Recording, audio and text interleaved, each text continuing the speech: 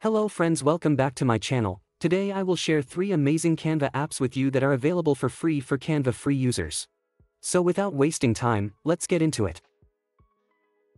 I will start by creating a document of size 2000 pixels by 2000 pixels. You can choose any size you want. The first app I'm going to talk about is TypeCraft. You can use this app to customize your texts into different shapes. To use this app, go to Apps and search for TypeCraft and open this app. Here you can write your text under Text section. You can also choose the fonts, style and color for your texts as well.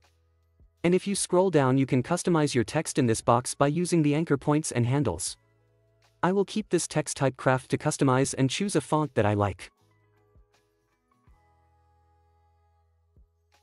Now let's start customizing our text by using these anchor points and handles. You can warp your text in any shape you want. Once you are done with customizing your text, just click on Add to Design. And if you want to make any changes to it, just do it in this box again and click on Update Element. It will automatically update the shape of your text on right side.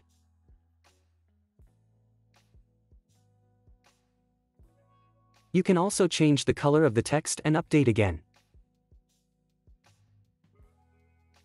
These text shapes are famous as groovy designs. You just have to customize your shape and then add some groovy elements like groovy flowers. So let's do it. For this I will go to Elements and search for groovy flowers and add them to my design.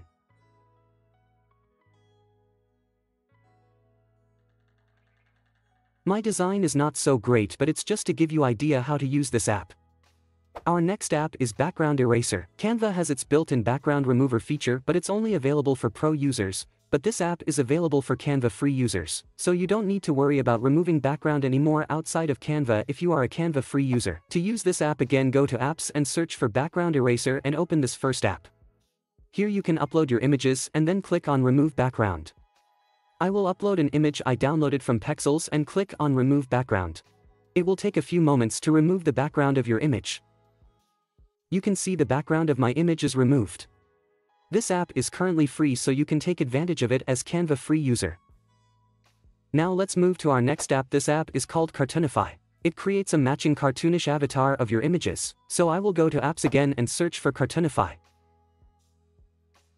I will open this app and upload my image that I again got from Pexels. The app will automatically start cartoonifying the image and add it to our artboard. As you can see, the app did a pretty good job at cartoonifying the image.